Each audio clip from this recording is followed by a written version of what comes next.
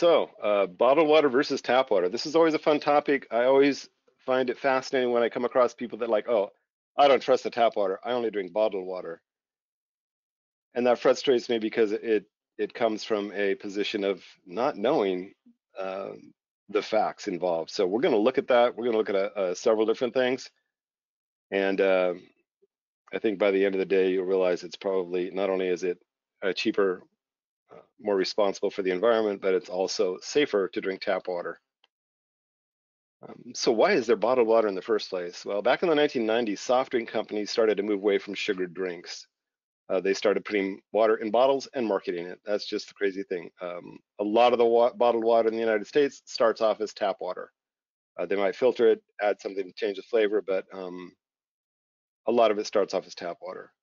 14.4 billion gallons of bottled water were sold in the United States last year.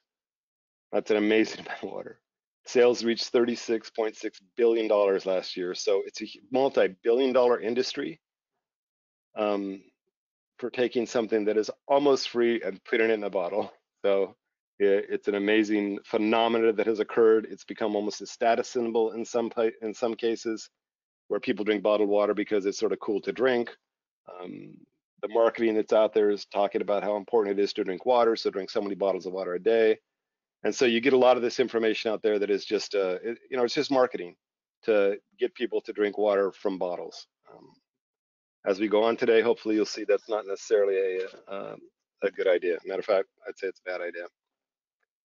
So again, I mentioned we're going to talk about taste, cost. We'll spend more time on the environment and then a lot of time on the quality of the water, looking at some case studies as well.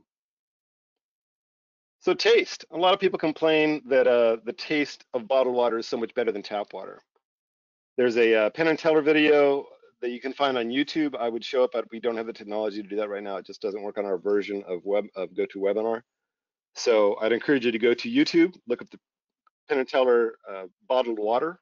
And basically what happens is they go to a restaurant, I think it's in New York, and they make a bunch of fancy bottles.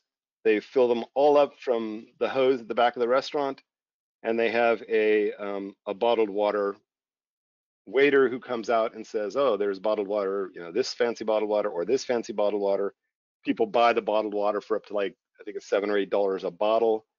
And it gets their opinions of how much, this water is obviously much better than that water. This water is very, very clear, very fresh. It makes me feel, it's very natural.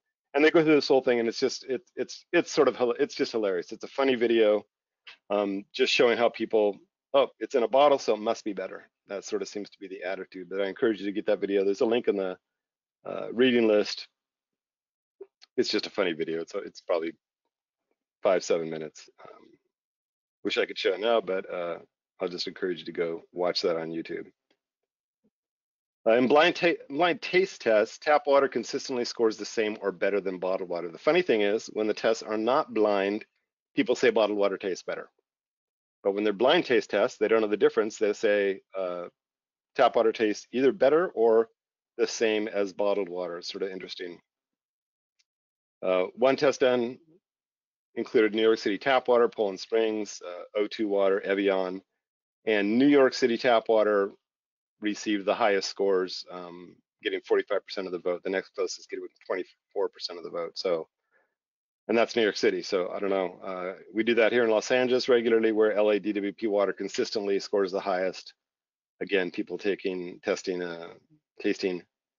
tap water versus bottled water, and it ends up being the tap water wins out. So taste is, although people say taste is an issue, it's not really an issue. One thing's interesting, a lot of people complain because they think it tastes like chlorine, and there is chlorine residual in the tap water. That's an EPA requirement for the health of the people that are drinking the water, to make sure it keeps any bacteria out of the water. One thing you can do, get a pitcher of water, let it stand for a couple hours, and the chlorine will evaporate. And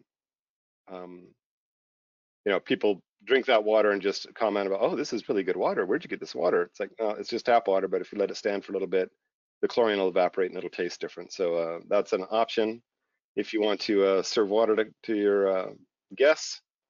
Once you're allowed to have guests in the home again, just let the pitcher sit out for a couple hours, and the chlorine residual will evaporate and the water will taste fine. So cost, just a brief thing, what can I say? Bottled water can be up to 2,000 times as expensive as tap water. That is just amazing. Again, I mentioned bottled water sales reached $34.6 billion in 2019. And the average person consumes 43.7 gallons of bottled water. They did last year at least.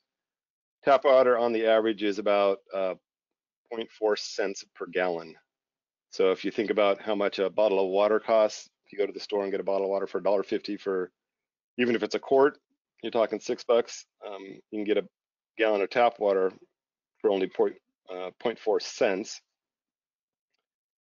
as opposed to paying a lot more for bottled water. So bottled water and costs. Those are issues that come up. They're issues that are, taste is one of the things you hear a complaint about a lot. But I think people, if they realize how much money they are spending on bottled water every year, it becomes sort of a big deal. But a couple of things that are more important is, one is the environment. And